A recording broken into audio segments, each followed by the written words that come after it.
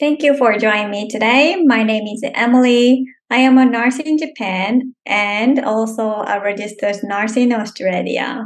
I'm going to take you through today's session. We are going to learn how to respond effectively to behavior of concern.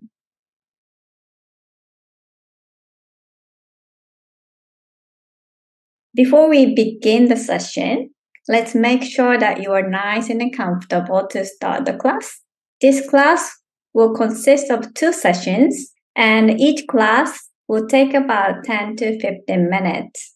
Let's start part 1. Today we are going to learn about dementia. More specific, we are going to learn how to respond effectively to behavior of concern. I will try my best to give enough examples. I hope you can pick something new from this session. Let's start with a question. Have you ever heard of the word dementia before? Do you have any thoughts on this? I believe everyone knows what dementia is and has a rough idea of what dementia is.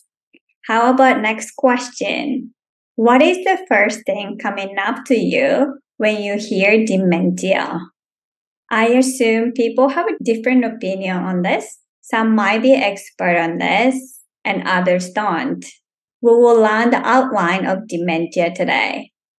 Let's look at some statistics first. It is data from 2022 Australian government website. Over the age of 65, dementia affects almost 1 person in 10. I believe it is quite a large number.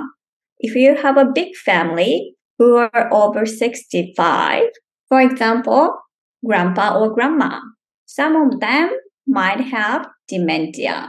Almost 1.6 million people are involved in the care.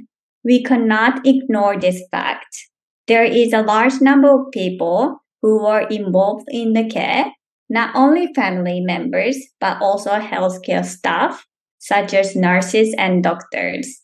As healthcare professionals, we will take care of people with dementia every day. So it is important to have the skills and knowledge to respond to them effectively. Learning outcome. We have 1 learning outcome today.